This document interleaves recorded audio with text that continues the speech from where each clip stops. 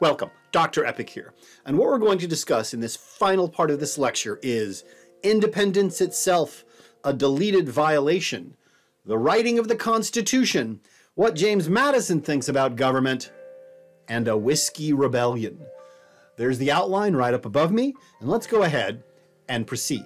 And all of this is in service of the question right up above. Why have a government?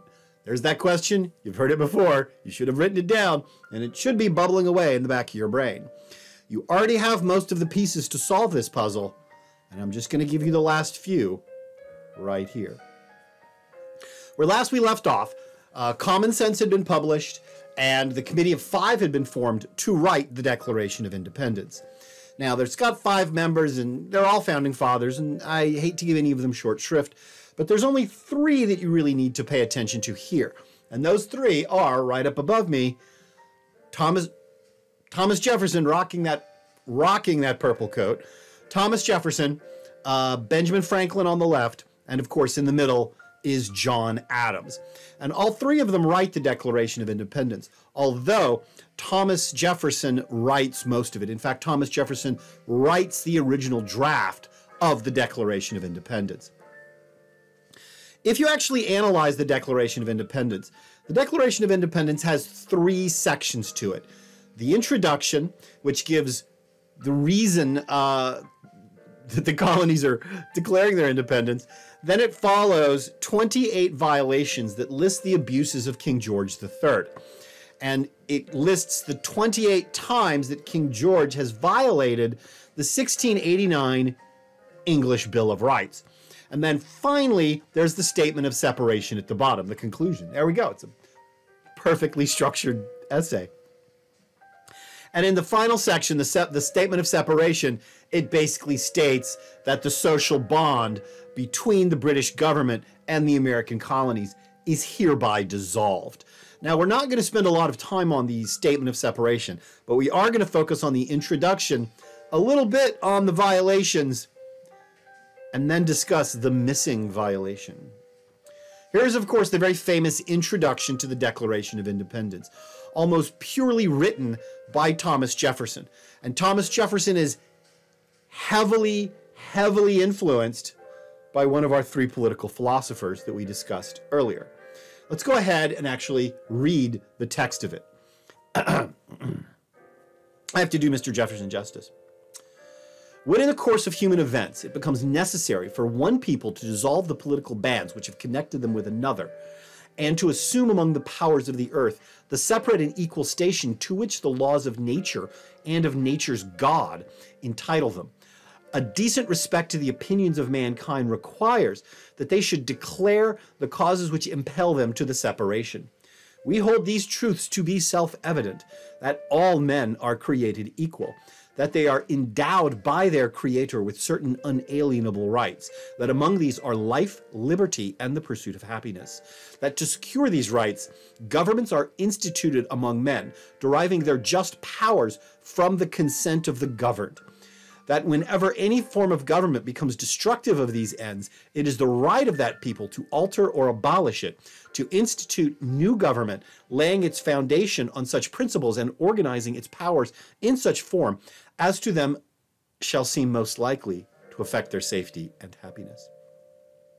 Okay, so here we have God, and God gives you these natural rights, and it is the purpose of the government to defend these natural rights. Life, liberty, and, well, Jefferson says pursuit of happiness, but we've heard those words before. In fact, we've heard them from one of these cats right up above me, right up above my little yellow box. So, who had the most influence on the Declaration, especially its introduction? Hobbes, Locke, or Montesquieu? And write your answer in your notes. Now, the second section of the Declaration of Independence lists the 28 violations of King George III. And here's just like a few of them I've picked out right up above me. I'm not really going to focus on any of these. Some of them are kind of very narrow and legalistic. This is a document written by lawyers, after all. You know, and it's mostly dealing with violations of the English Bill of Rights, refusing to pass laws, raising taxes by royal prerogative, refusing to sign laws for, limiting the democracy present in the American colonies, restricting the power of colonial government. We're not really going to deal with any of those. What I really want to focus on is not any of the 28 violations that are listed in the Declaration. I want to focus on what's not listed in the Declaration. Thomas Jefferson, in his original draft of the Declaration, lists, well, he doesn't list 28 violations. He lists 29. But the rest of the Committee of Five, and especially Benjamin Franklin, raised strong objections to the 29th violation, and it is removed from the Declaration of Independence. This is the 29th violation, the deleted violation that Thomas Jefferson wanted to put in the Declaration. And there it is. I'll read it. The he is King George. He has waged cruel war against human nature itself, violating its most sacred rights of life and liberty in the persons of a distant people who never offended him, captivating and carrying them into slavery in another hemisphere, or to incur miserable death in their transportation thither. Thomas Jefferson wants to call out slavery in the Declaration of Independence. He wants to accuse King George of helping build American slavery. He calls American slavery contrary to human nature. It violates sacred rights of life and liberty. This is Thomas Jefferson. Thomas Jefferson owns like 200 slaves. This is Thomas Jefferson who puts this in there. Franklin will not have any of it.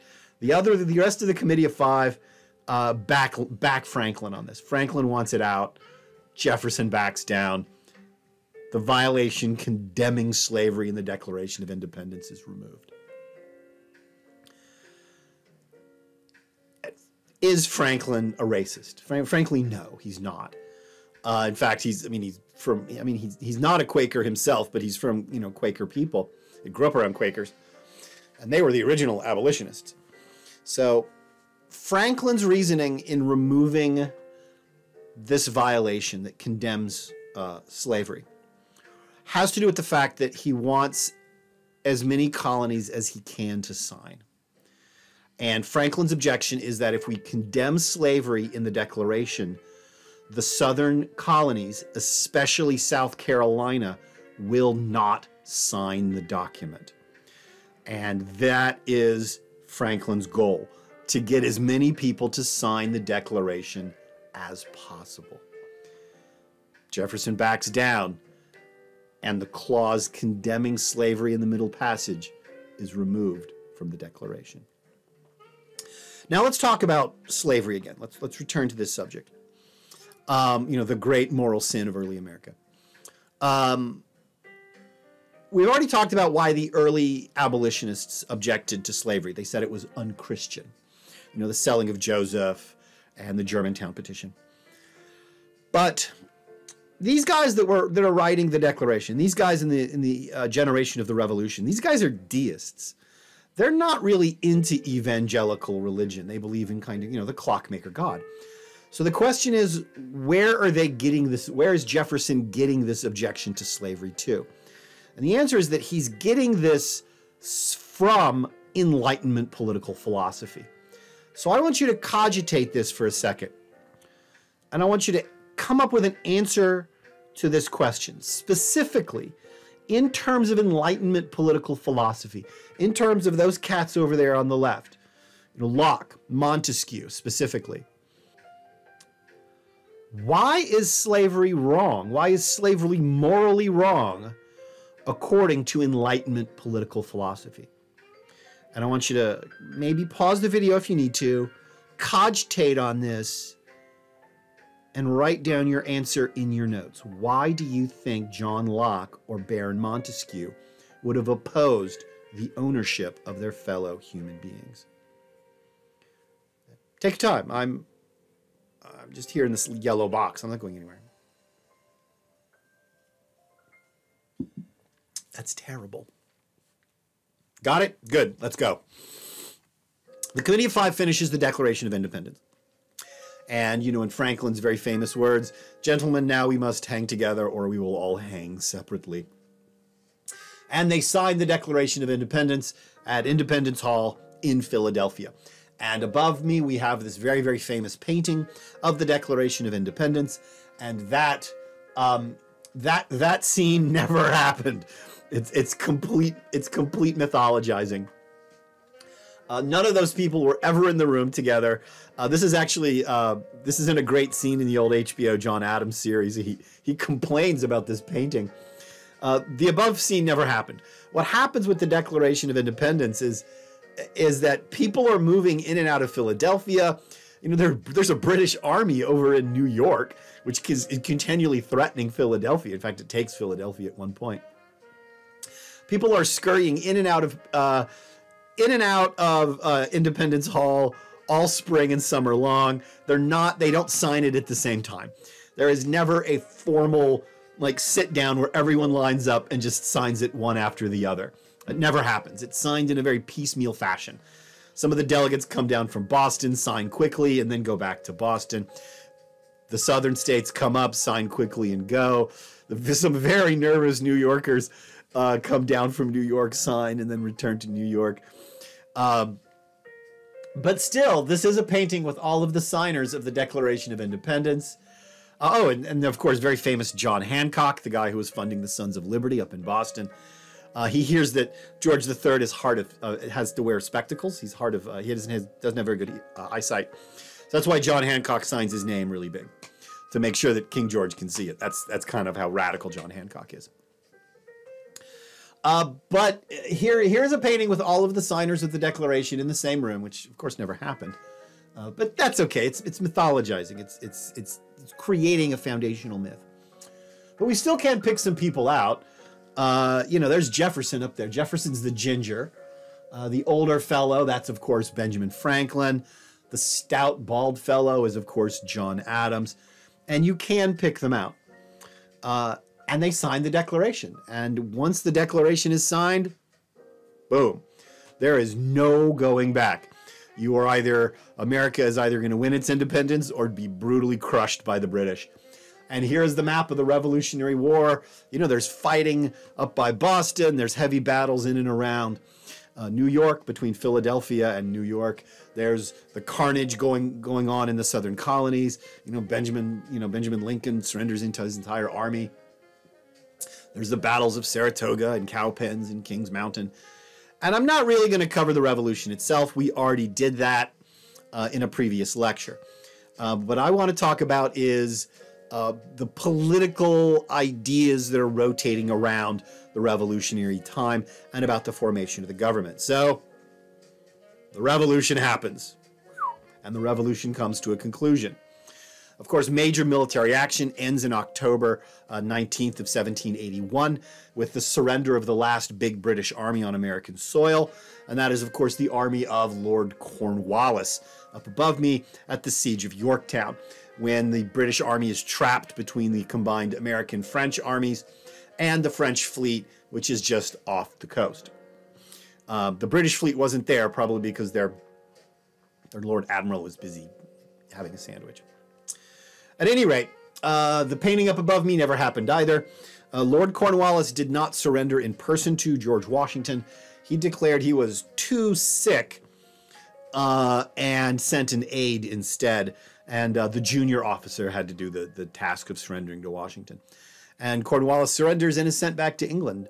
And the really funny thing about Lord Cornwallis is he actually goes on to have a pretty distinguished military career after the Revolution. He goes on to rule India. And there's actually statues of him in India. He's a pretty good ruler in India. At any rate, major military action ends in 1781. Negotiations over the final end of the war drag on for another year and a half. And America is finally declared independent in the Treaty of Paris in 1783. And that's it. The war's over. America won. Everybody gets a bald eagle. Everybody gets a drum and a flag. And it's just nothing but wine and roses from 1783. Just everything is just great. Everybody just goes back to their farm and everything is just absolutely wonderful, and there's never any problems ever in America again.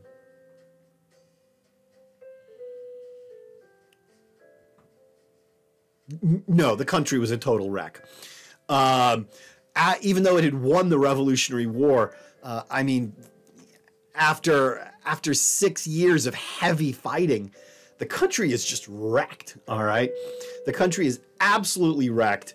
Everything is disabled. Towns have been burned. Cities have been bombarded.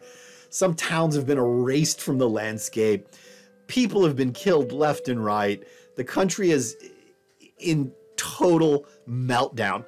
And to make things even worse, the country goes through a major collapse of currency in the 1780s. Right after George Washington wins his victory at Yorktown, he can't actually pay any of his soldiers. And the entire currency of the United States falls apart.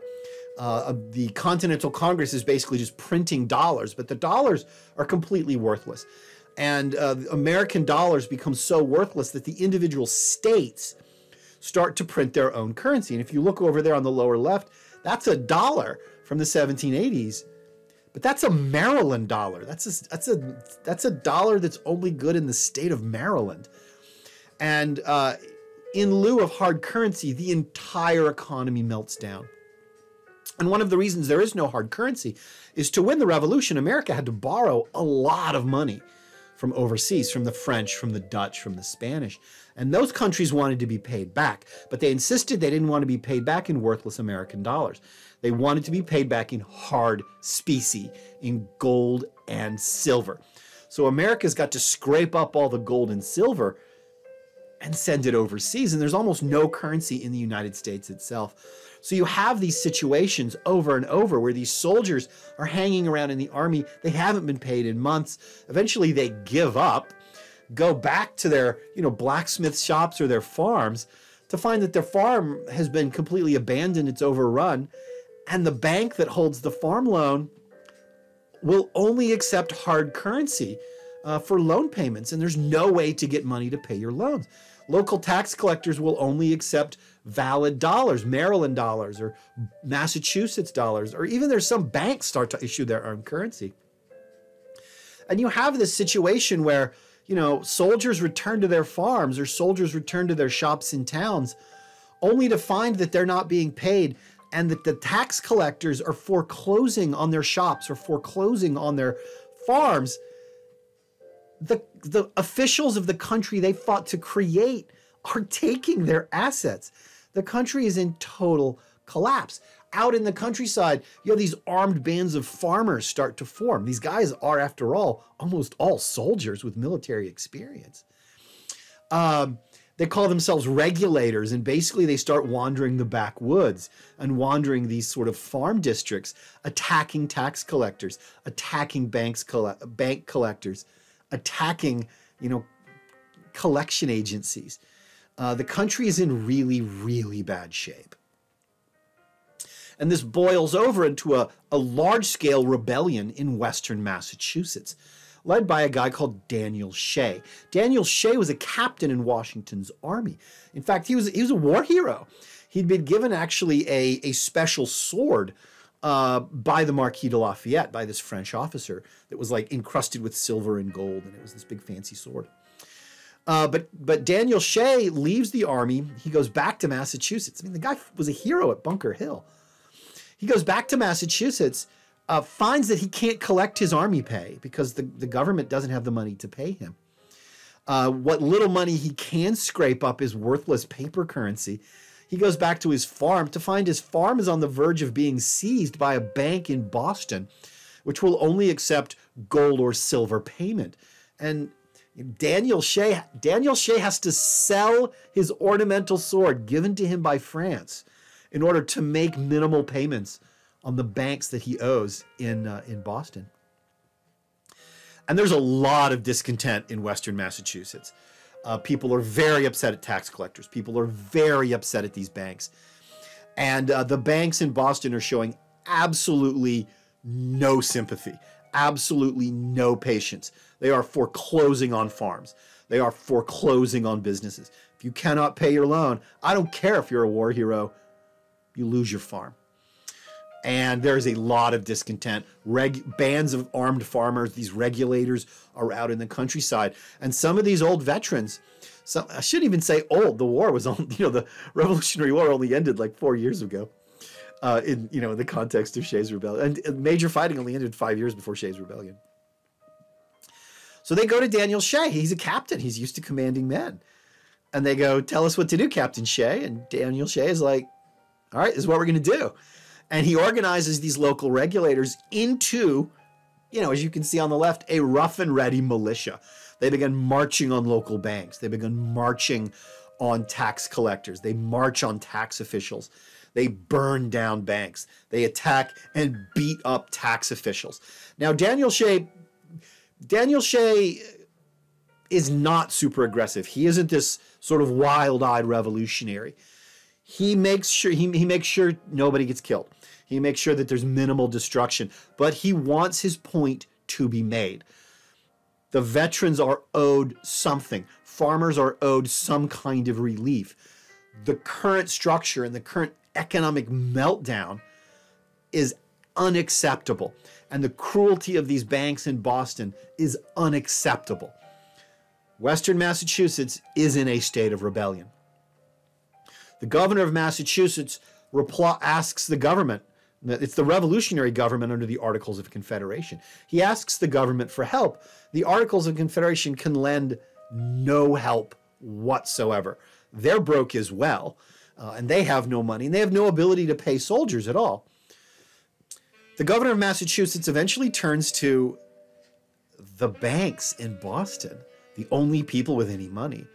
And the banks in Boston proceed to make an agreement. They will pay for a private bank army as long as the governor deputizes them as the Massachusetts militia, and then they will go crush Shays' Rebellion. And that's exactly what happens.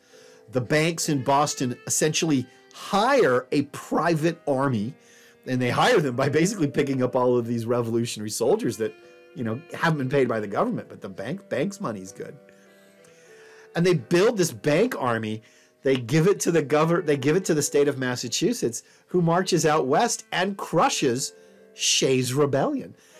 It is a brutal act of complete and utter tyranny. And the rest of the states are completely horrified at what goes on with Daniel Shays' Rebellion. And this goes back to our question about political violence. You should actually have an answer to this question in your notes. Is political violence legitimate? And when is political violence legitimate? What makes political violence legitimate? Was Daniel Shay justified in his uprising against the state of Massachusetts? Did he have legitimate complaints? And did he have a point? I mean, Daniel Shay himself is never captured. He actually flees to the west. He escapes Massachusetts. And I think he ends up in Ohio. But yeah, the crushing of Shays' Rebellion is seen as this really awful thing. And here's a hard fact of the world. Here's a hard fact of political philosophy. And it basically goes like this. Most democracies fail. Democracies are these very fragile institutions, and they can very easily fall apart. And the history of the world is filled with many, many examples of failed democracies. And it's not even like 51% of all democracies fail. The vast majority of democracies fall apart. Even the great democracies of the classic world, the great democracy of Athens, that failed. They launched this ridiculous war against Sparta, and they lost. I mean, Athens was defeated by Sparta. The Athenian democracy fell apart. The Republic of Rome, people standing around in togas and giving these great speeches. The Republic of Rome failed. It was taken over by senators wielding armies and factional fighting, and resulted in, one of the senators declaring himself emperor. Most democracies fail. And, if you read the news or you pay attention to what's going on overseas, one of the things you'll realize is that we we as Americans get kind of haughty sometimes. We're like, oh, you know, we tried to establish democracy in, you know, this Middle Eastern nation, and they screwed things up and it fell apart and it ended up in a military dictatorship. And we're sort of like, those people. But we shouldn't be so arrogant. We shouldn't be so haughty. Democracies are very hard things to build. They're very easy things to destroy. And most democracies failed. And in the early days of the American Republic, in the years following the Revolutionary War, American democracy was on the verge of failure. And we know this. We know this because George Washington writes about it. Because something happens somewhere in the mid-1780s, maybe 86, 87, we don't really know. We know it happened because George Washington mentions it in a letter. But what seems to have happened is something like this. Now, I've taken this image from Assassin's Creed, which is a pretty cool video game that has this sort of alternative history. Because in the mid-1780s, the whole country is so screwed up. You've got unpaid soldiers. You have regulators wandering the countryside. You have Daniel Shea raising a rebellion in western Massachusetts. That George Washington is approached by a group of his old soldiers. Now, this wasn't unusual. George Washington, after the war, he resigns his commission. He goes back to his plantation at Mount Vernon and basically kind of struggles to make it work. And the country is so screwed up that even George Washington is having problems, even breaking even on his farm. It's a big farm, but he's having trouble breaking even on it. And it was known that any of his old Revolutionary War buddies could always stop by his house at Mount Vernon, and they could have dinner with the old general. And he would feed you and give you a nice glass or two of Madeira wine. So Washington was known to host guests. Especially, he liked hanging out with his old war buddies. And in the mid-1780s, apparently George Washington is approached by a group of soldiers. And these are not like salty old veterans or you know, like grumpy privates. These are colonels. These are brigadier generals. These are people of status, wealth, and power. And basically, they have a private meeting with George Washington. And they say, General Washington, I mean, the country is wrecked. And Washington is like, yeah, the country's in really bad shape. It's really wrecked. And they say, General, somebody's got to do something. And General Washington says, well, what do you mean? What are you talking about? They offer Washington the old army. They say, General, call the army back. March on Philadelphia. Arrest the government. Declare yourself the dictator of the United States. Fix your country. The army will back you on this. They offer George Washington total power. And he could have taken it. So when you read about these countries in Latin America or these countries in Africa or these countries in the Middle East that are really struggling with their dictatorships, that are really struggling with democracies, struggling in resisting dictatorships. And when they fall to military strongmen and one general seizes power and then another general seizes power. And we shouldn't be so arrogant in laughing this off and saying, those countries. Because that almost happened in the United States. Almost happened. All George Washington would have had to do, all he would have had to do is just nod his head. And he would have become the dictator of the United States. Washington said no. Well, George Washington turned down the opportunity to wield total, unchallenged power in the United States. He said no. And we know this because, you know, in a letter, he actually mentions this. He mentions that he will not act against the government in any way. He will not call the army back, and he will resist any efforts to do so. George Washington shuts down any attempt to seize power, given the chaos of the United States during the Articles of Confederation. But also George Washington knows something that most people don't. George Washington knows that plans are being made to replace the government. Because George Washington has a very good friend. And George Washington's very good friend is a young man named Alexander Hamilton. And Alexander Hamilton has been talking with two of his friends, James Madison and John Jay. John Jay is over there on the left. Because Madison, Hamilton, and Jay are going to propose a set of radical reforms to the government. And they start writing a series of articles, a series of essays, agitating for a radically new government in the United States, for a federal government.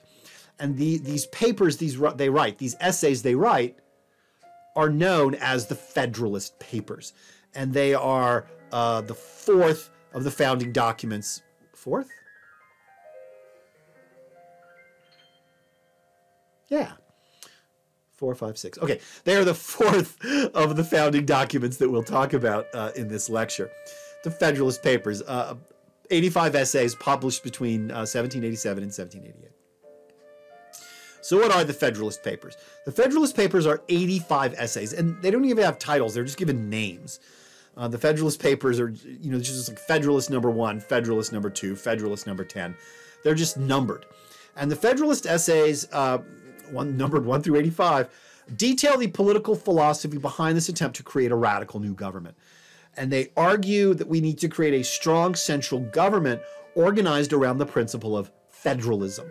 Federalism is a theory of government that holds that a country needs a strong government, but a strong government with power divided between equal portions of the government. So you have power divided between the different parts of the central government and between the central government and the state governments. The federalism, that's why they're called the Federalist Papers. And that's why the people supporting these ideas become known as the Federalists. Most of the Federalist Papers are written by Alexander Hamilton, although at the time they were all published anonymously. And the importance of the Federalist Papers is the Federalist Papers are the theoretical foundation for the Constitution that is about to be written. And if you want to know what any particular part of the Constitution means, if you want to look at, say, what did the founders mean when they drafted the Second Amendment, the right to bear arms, you go read Federalist number 29. And Madison and Hamilton will tell you exactly what they meant when they wrote that part of the Constitution. The Federalist Papers are basically the study notes. It's the study guide for the Constitution that's going to follow. And there's 85 of these essays. Some of them are more important than others. Probably the most important Federalist essay is Federalist number 10. But I've listed just a few of the important Federalist Papers to the left. There's Federalist number 1, which basically argues that the existing government under the Articles of Confederation, the old Revolutionary War government, is insufficient and must be replaced. And it must be replaced with a radically new form of government. Then there's, of course, probably the most famous Federalist essay, which is Federalist number 10, which argues that the best type of government is a republic, that a republic is the best way to defend the natural rights of its citizens, the God-given natural rights of its citizens. That's the point of government, and a republic is the best way to do that. But there's a bunch of other ones. Federalist number 13 argues, it makes the economic cause. It says a central government would be more economically sound with a unified economic policy, and it would do better than each state having its own economic policy.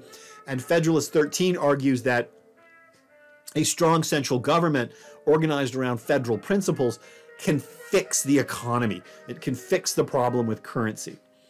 Apropos to our current era, you could go read Federalist number 29. Federalist number 29 talks about the militia. And it basically says, Hamilton writes, firearm ownership is necessary for the defense of the nation and for each individual to defend their natural rights of life, liberty, and property. So, I mean, there's no debate over what Federalist 29 means.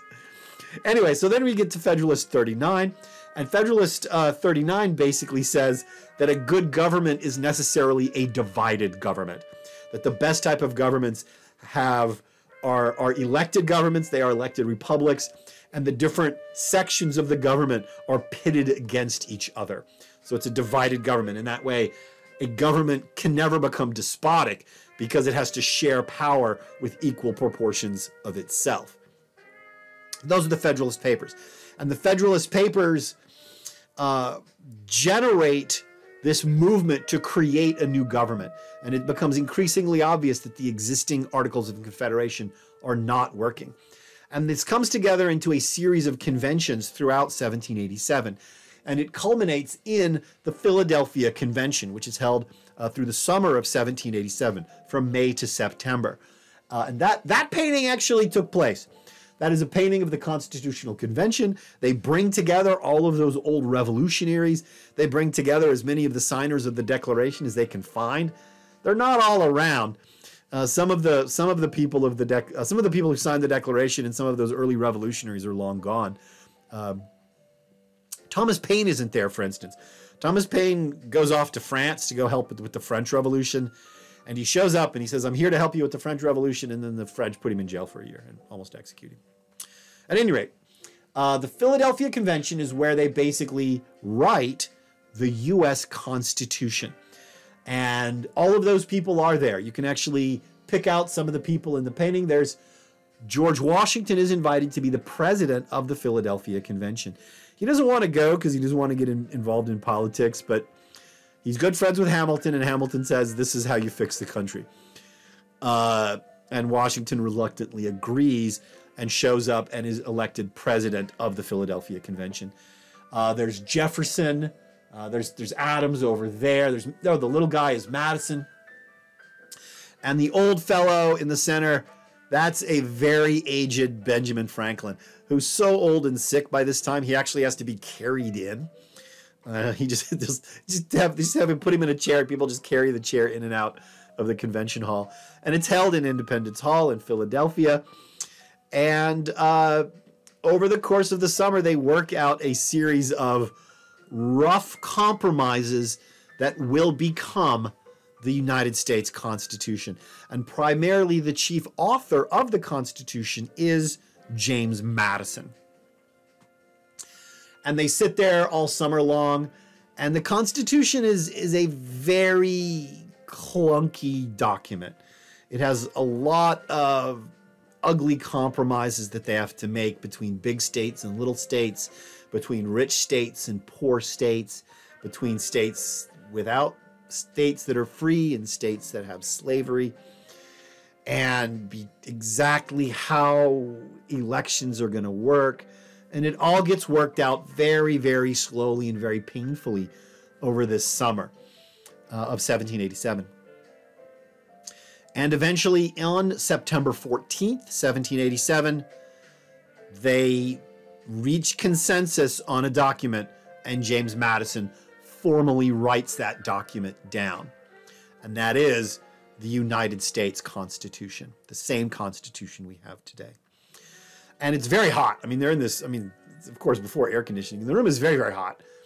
And right at the end, Benjamin Franklin is actually on the verge of passing out because he's not a young guy anymore. And as they are carrying him out of the chamber, people are outside Independence Hall and they want to know what this new government is going to look like. And they see poor, tired, exhausted Benjamin Franklin being carried in his chair out of the Independence Hall. And they basically say, what did you guys make? What shape is it? What shape is it? What did you make? And Benjamin Franklin's very famous reply is, "We made a republic if you can keep it." And that quote by Franklin kind of echoes more than 240 years later, that democracies are fragile things and they require work and they shouldn't be taken for granted. And we only have our republic for as long as we can keep it. And then is actually this really funny thing happens. After they formally agree to the Constitution, they all leave Independence Hall. They all file out the side. And then they all walk 4 blocks down the street to a bar called the City Tavern. And then they all proceed to have this huge party. And we know this because one of the primary documents that has survived is the bar tab from that night, where, you know, I mean, it's so weird to think, you know, George Washington, you know, collects everybody and literally walks 4 blocks, takes them to a bar, and then basically proceeds to use the government money to buy everyone drinks. It's so weird to think, you know, George Washington sitting at a table, like ordering bottles of wine. And over the course of the night, these like 40 or so delegates that show up to this bar consume somewhere around 150 bottles of wine, whiskey, and beer. So they ended the Constitution in this like big party at the City Tavern. And the bar doesn't exist. Independence Hall is still there. You can still visit Independence Hall. But if you go to Philadelphia, the City Tavern itself burned down, but they built apparently a pretty good replica. And you could actually go to the City Tavern where George Washington bought, you know, 150 bottles of wine for everybody. Now, James Madison is the author of most of the U.S. Constitution.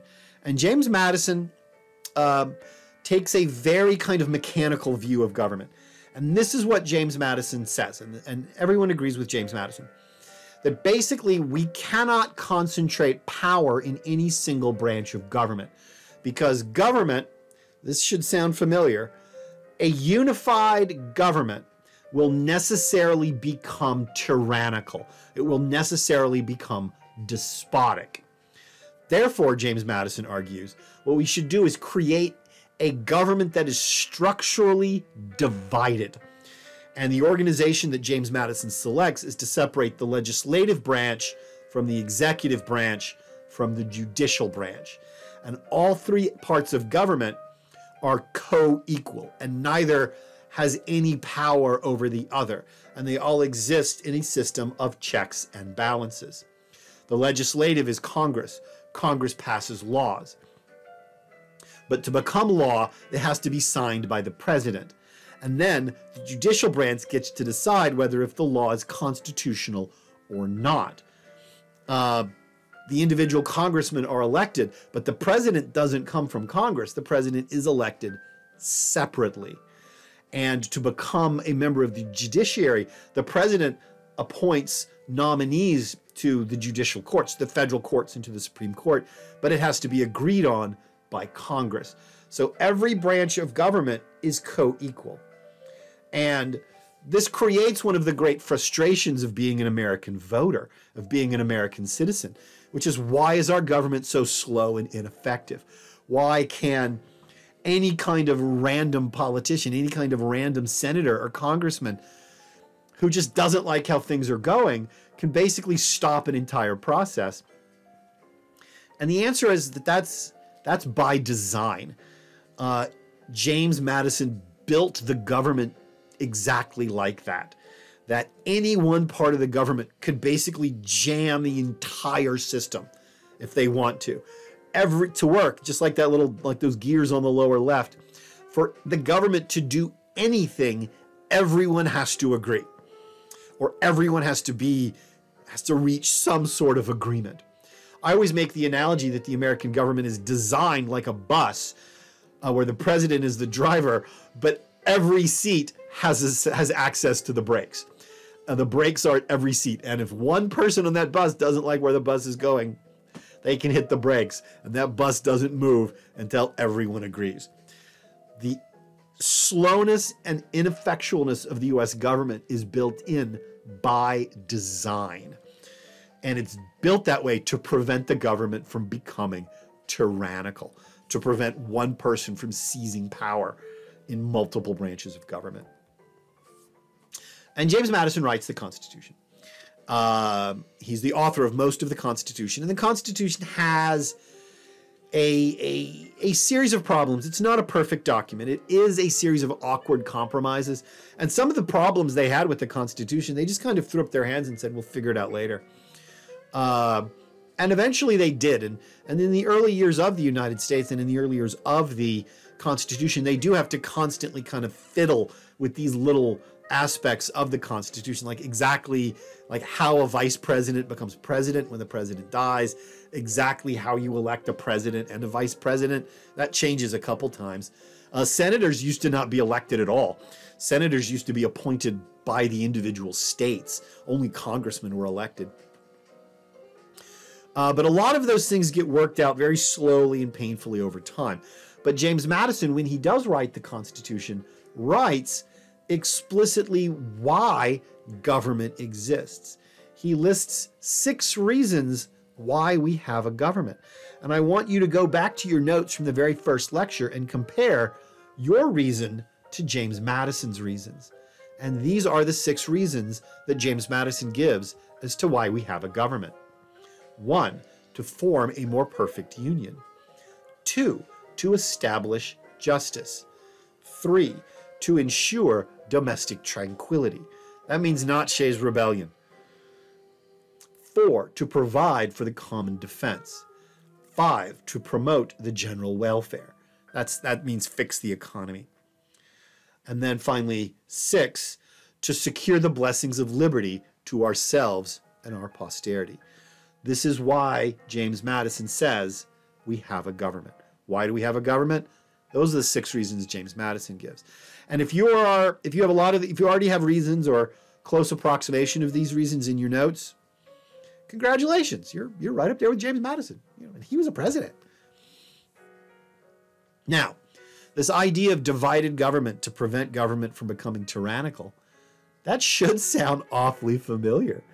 So which one of these 3 political philosophers had a great deal of influence on the Constitution? Is it Hobbes, Locke, or Montesquieu? You should know that. It should be really evident. Now, the Federalists fan out across the country with copies of the new Constitution. And for the new Constitution to go into effect, it has to be agreed on by all the states. It has to be agreed on by a majority of states. And on the left is the percentage of each state for or against the Constitution. And the Federalists, especially with the backing of George Washington and Benjamin Franklin, the Federalists have a very, very logical argument to support the new government. And the group of people that organized to oppose the new Constitution, they're people they call themselves the Anti-Federalists.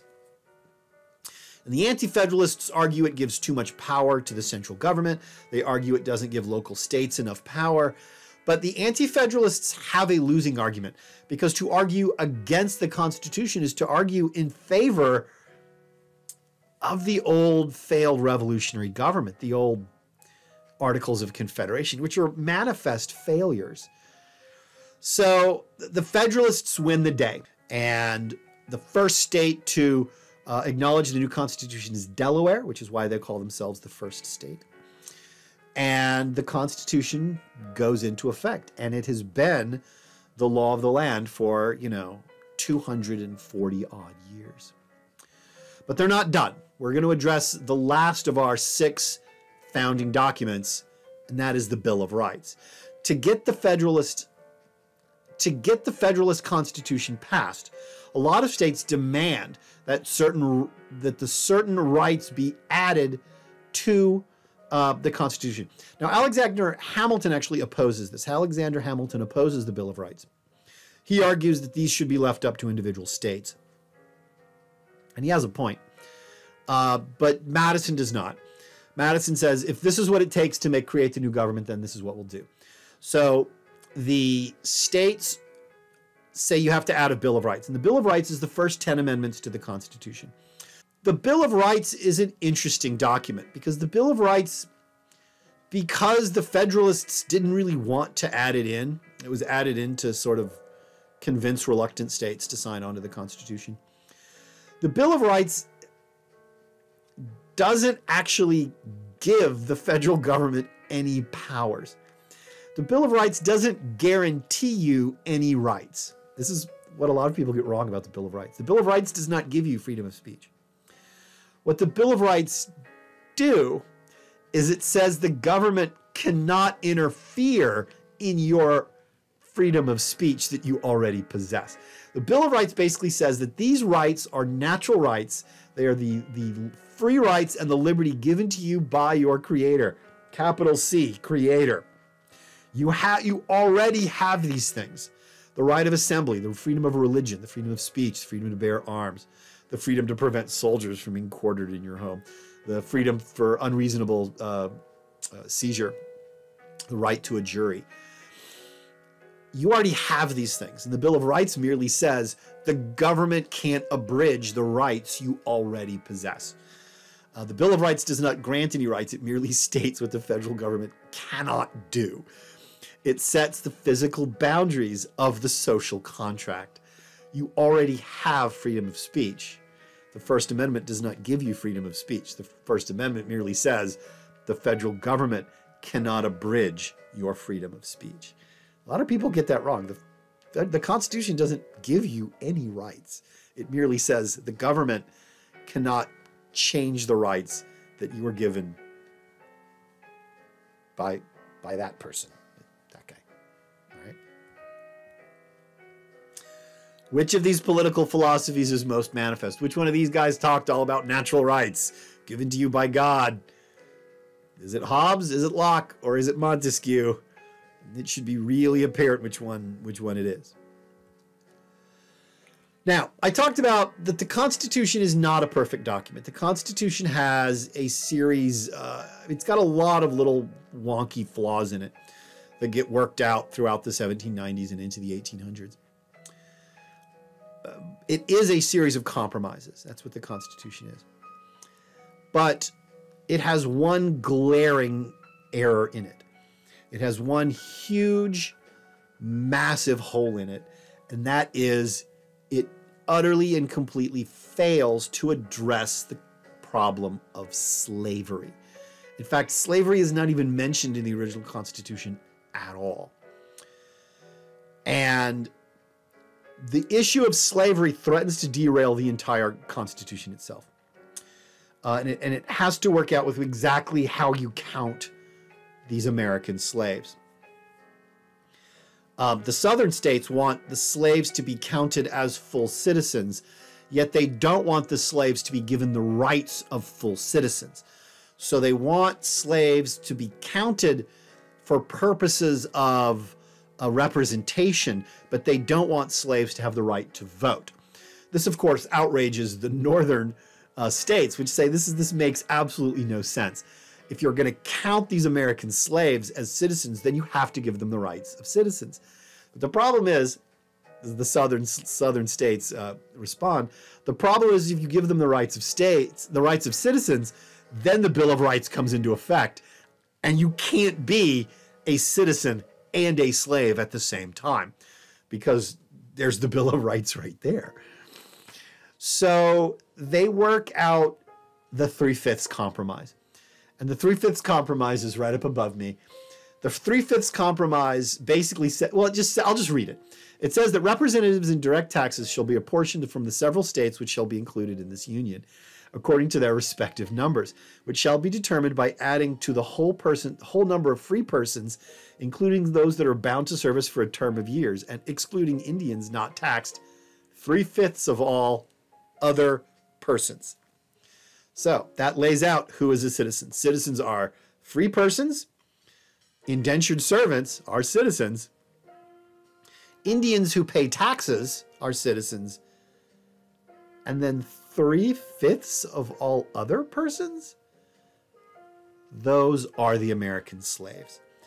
The 3/5 compromise makes no goddamn legal sense whatsoever. How can you be 3/5 of a citizen? You're a citizen, but you're not protected by the laws that govern citizens. It makes, and why 3/5? Why not 3/4 or 1/2? It is this awkward, weird compromise. It makes no sense.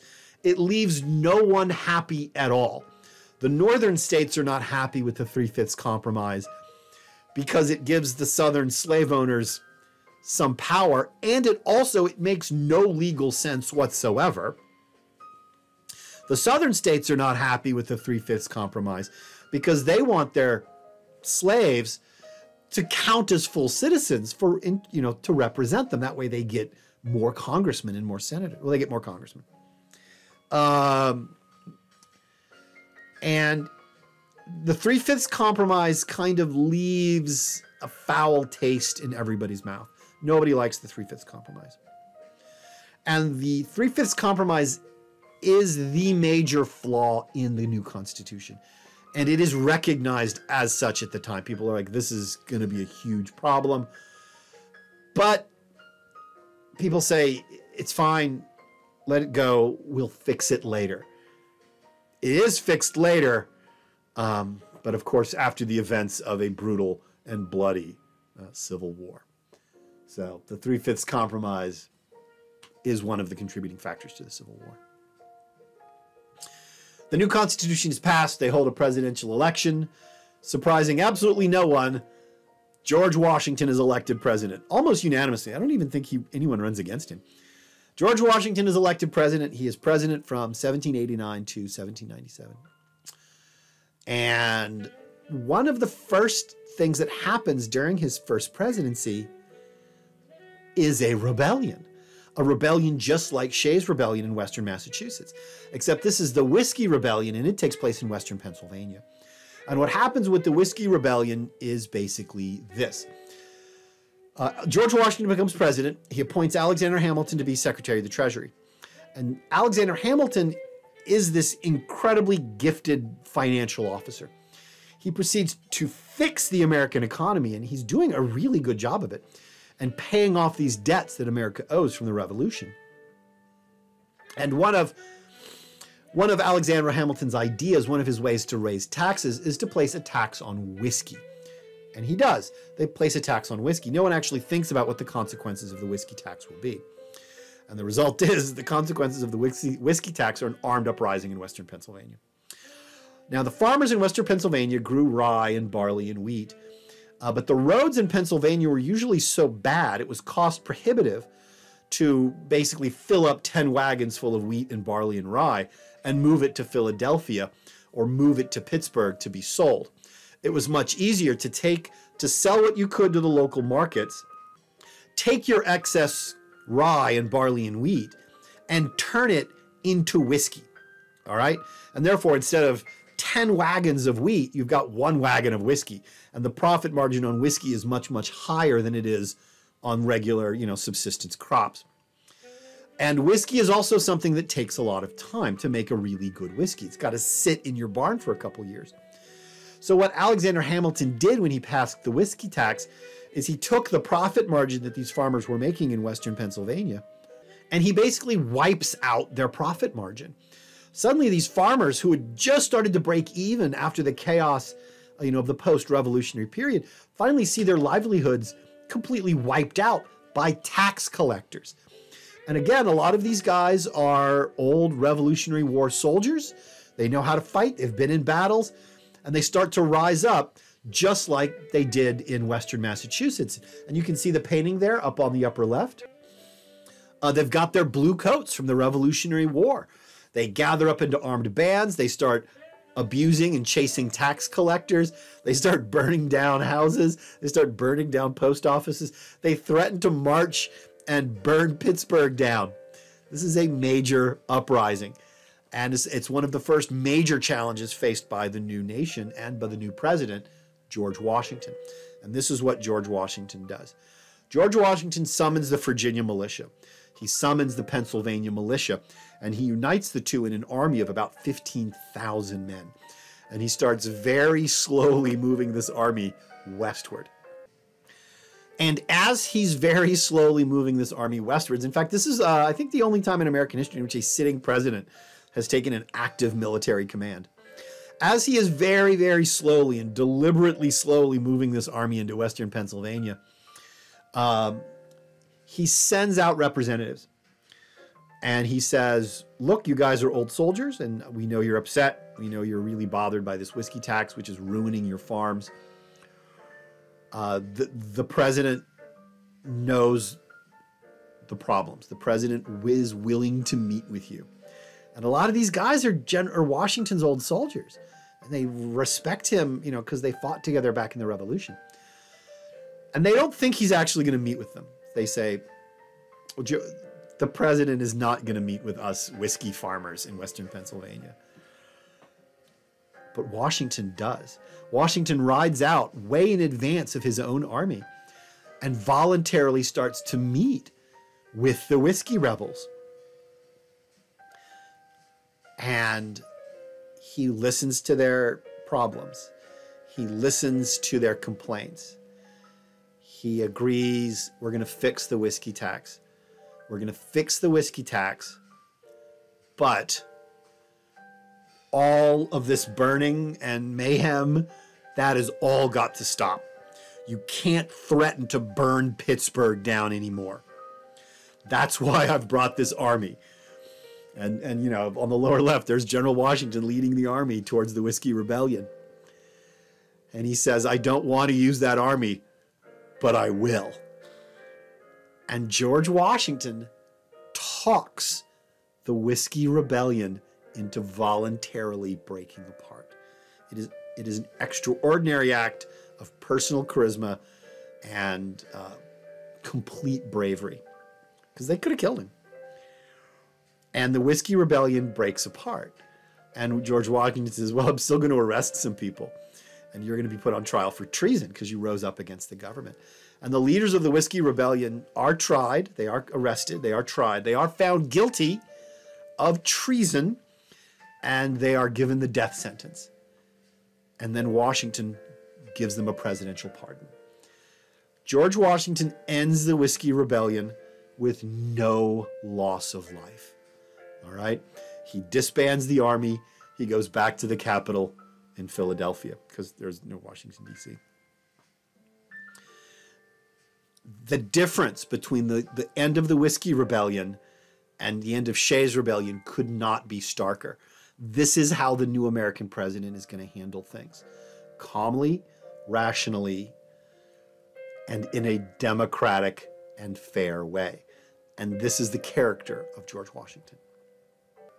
You now have all the pieces you need to answer this question up above me. Why have a government?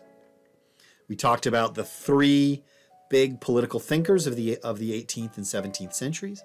We talked about the six main documents of the American founding, all the way from the English Bill of Rights to the American Bill of Rights.